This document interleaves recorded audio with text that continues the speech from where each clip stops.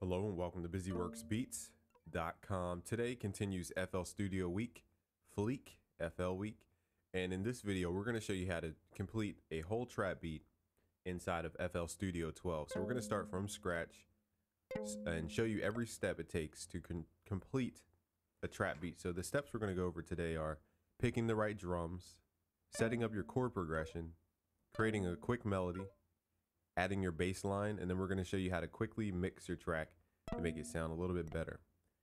Okay, so let's first start. Let's start by importing sounds into our browser. Now the browser is this side on the left. If you haven't watched our FL Studio in 5 easy steps, you want to click this in the video, the link in the video. It'll take you to the other video where we go over how to navigate around FL Studio 12. So we're going to show you, after navigation, we're going to show you how to get into each of these steps and how you're going to apply it on your day-to-day beat creation process. So let's go to options and let's go to file settings. This is going to open up our file settings where we can import under browser extra search folders. We can import drum kits and different sound libraries. So let's click here on this folder and we're going to navigate to our drum kits from busyworksbeats.com. And we're going to include the 808 Science drums for our bass drums. So now you can see on the left side the newly added folder with a plus sign, 808 Science drums. And then we're also going to add the X kit for busyworksbeats.com. So let's go back. Let's go to X drums. So now we see X drums at the bottom here has been added. So now we can access those drum samples from those folders inside of our browser. Okay, so let's click out of the file settings and let's go to the bottom left. And here's where we're going to start picking our kick drum, our snare, our hi-hats, and then we're going to pick our 808s from the 808 Science drums. So I have my subs on so we can hear the 808 tones a little bit better. So first, let's go to kicks. First sounds you want to pick for your drums are the kicks and snares. And we're going to give you the file download for this project so you don't have to worry about trying to find these sounds. Okay, so we have kicks. We're just going to run through the kicks. And it takes, this little clock shows you that it takes time to read the folder. That's a pretty subby kick. We're just looking for a punchy kick because we're going to be making trap beats today. And you want something that is very punchy and very quick. You don't generally have longer kicks in trap music. Now that's a good 808. Even though it's not a long tonal 808, you know, there's subtone in it. That's a good one right there. So here's a nice punchy kick. So what I tell people to do is, the project generally starts with 4 samples in what's called a channel rack.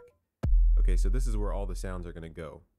What I like to do is just right click, hit D to delete, and hit enter on these initial 4 sounds, just to get rid of them, because we're not gonna be using them anyway for this track. So when you find sounds in your sampler, or in your browser, you wanna right click and open in new channel. This is gonna open into a new slot in your channel rack. So now the sample is now its own thing, and you can right click and delete the sampler now.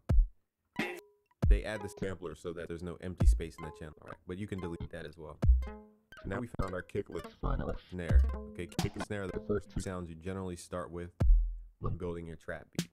Now we have a specific snare. I'm not going to run through all of them. I already know this is it.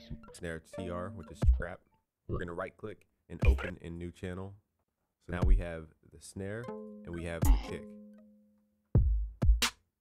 Okay, and those are sounds you hear a lot in trap music. So they're dedicated to this genre. So sound selection is the first step to creating the beats you want to create. And without proper sound selection, you can lead yourself down a long rabbit hole. Okay, so you want to get the right sounds before you start. So once you have the kick and the snare, we're going to open up the hi-hats at this point.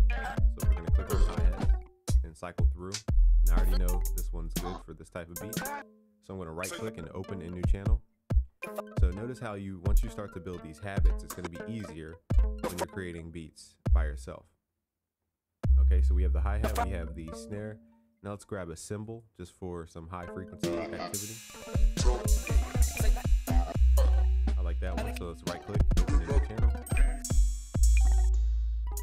Okay, so we have kick, snare, hi-hat, cymbal.